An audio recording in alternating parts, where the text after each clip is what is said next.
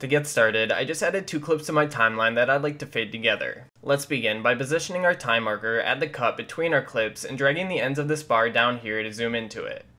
Now let's go over to the effects panel. Type cross dissolve into the search box. Drag the cross dissolve effect onto the cut between your clips. Now if it sticks to one side like mine and doesn't go to the middle, that's fine. Just select the transition and go over to effect controls. Change the alignment to center at cut. And there we have a fade between our 2 clips.